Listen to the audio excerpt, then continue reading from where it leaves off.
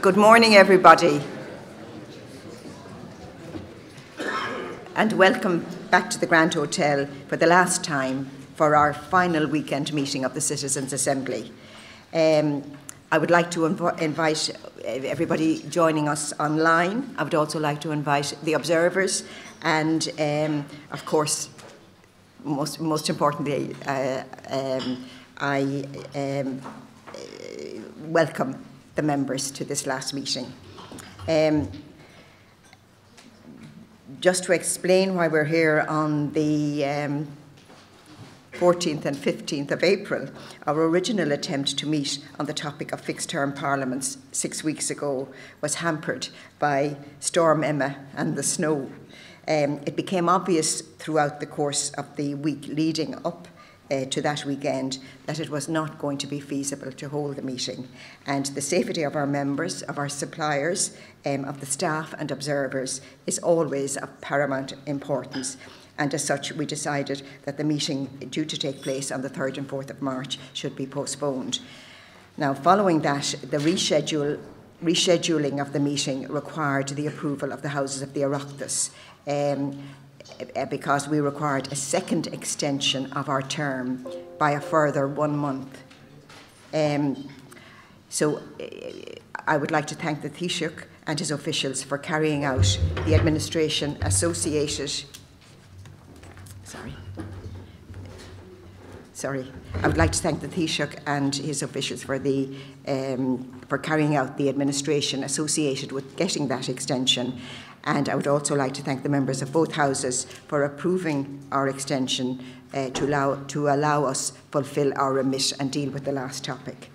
Now, I also would like to thank the Assembly's stakeholders and suppliers who were so accommodating in terms of making themselves available for this weekend at very short notice, I might add.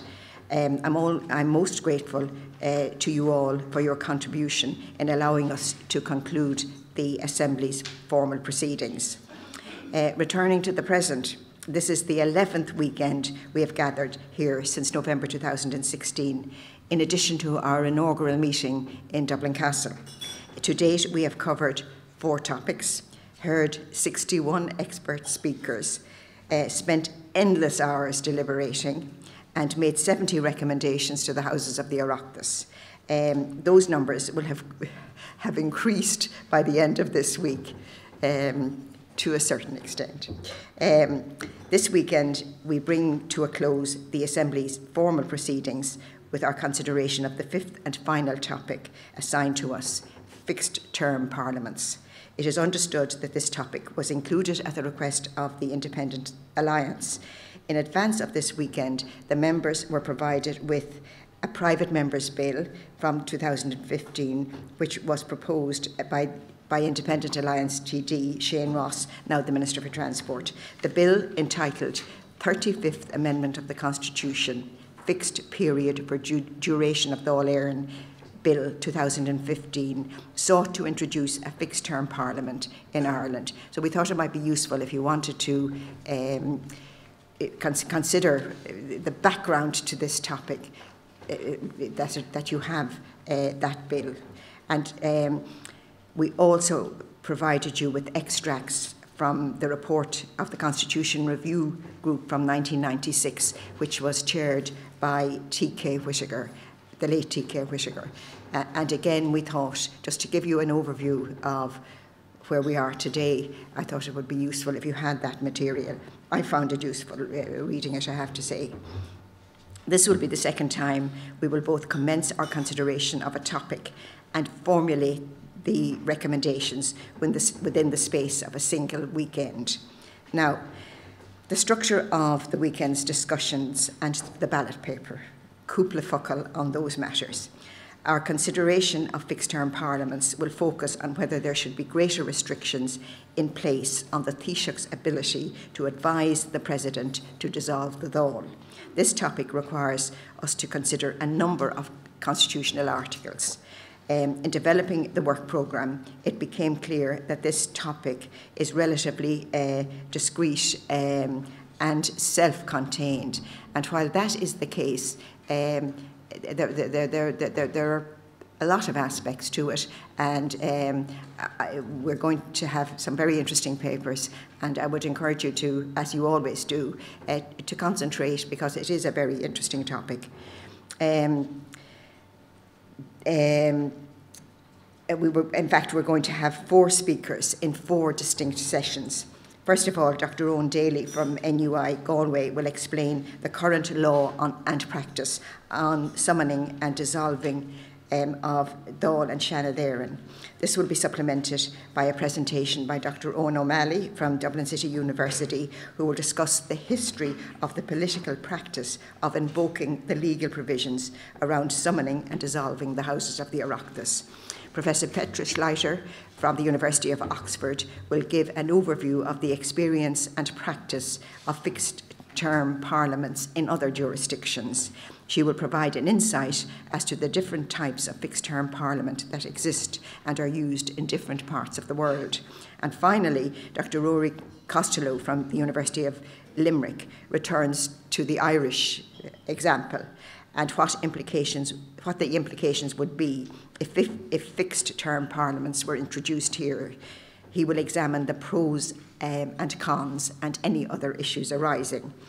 So the first 2 sessions will be followed by roundtable discussion and questions and answers with the first 2 speakers. The second 2 sessions will be followed by a further roundtable discussion and questions and answer session. On that occasion, this morning's 4 speakers will be on the panel. Now, this weekend's speakers have prepared very informative papers to accompany their oral presentations.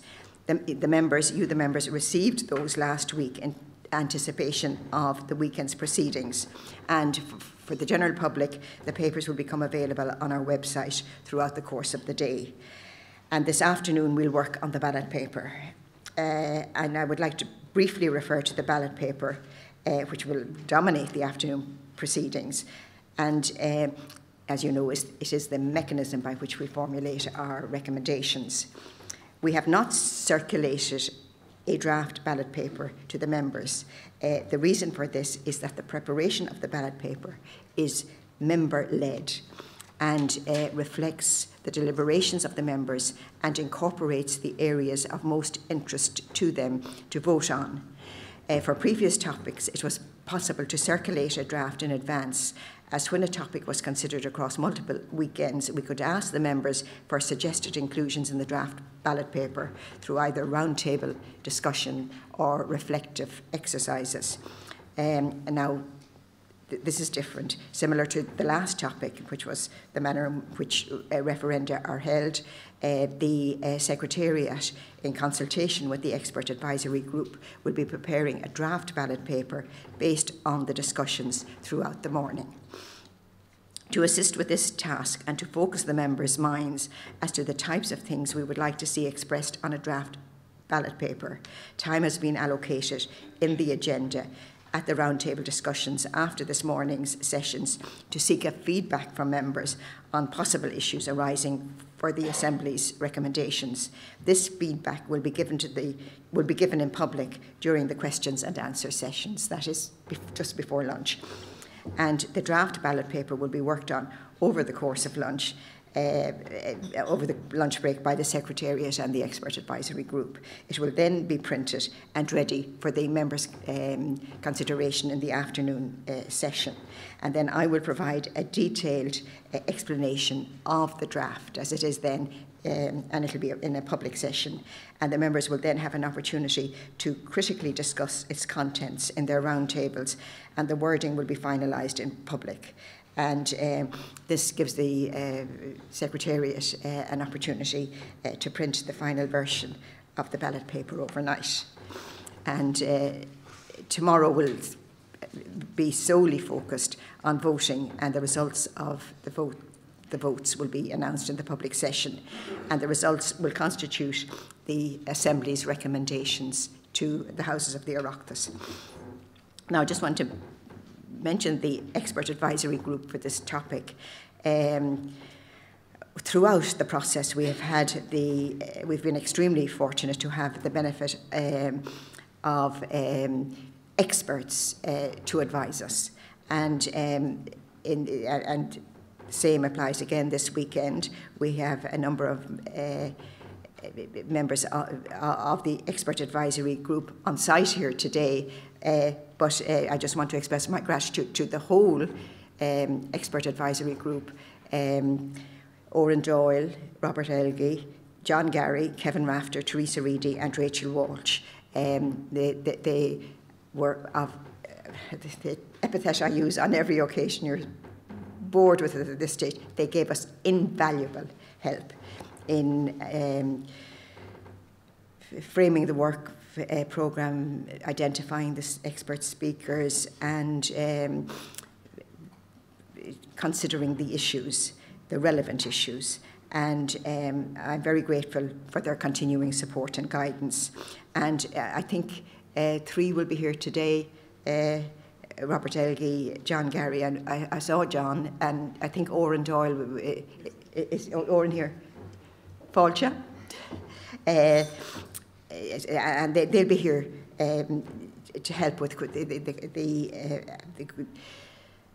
during the questions and answer sessions, and they'll be here to help the Secretariat in actually drafting the ballot paper, which, on the basis of my experience over a year and a half, is really the most difficult aspect of the whole process. Now, cúpla focal about the submissions. As you know, we consider that the submissions are that the submissions process is a useful mechanism to ascertain the pressing and most prevalent aspects of the topic at hand. Now, I have to say, on this occasion, unfortunately, despite the Secretariat's best efforts to encourage public engagement with the submissions process, we have received our lowest number of submissions for this topic. In fact, we only received 8 relevant submissions, and these have been published on the website. So we didn't think it would be worthwhile summarising these submissions as we've done on previous occasions. So instead, the members were directed to the full text of the submissions on the website, and in fact, hard copies are included in the packs. And just in case outsiders would like to consult the submissions, they're on our website, www.citizensassembly.ie. Finally, I'll just mention the reports. I'll just give you a short update on the publication of the Assembly's reports on the 3rd and 4th topics, climate change and referenda. Work continues to be carried out by myself and the Secretariat on the preparation of both of these reports, and they will be laid before the House of the Oireachtas in due course. Once published, they will be available as a public record to view on our website. And I could just say we do hope to present the final report on climate change to the Houses of the Oireachtas when they resume next week, probably on Wednesday the 18th. And so that's all I have to say at the moment, and I'm now going to call on Dr. Rowan Daly to give us our first presentation today. Thank you very much.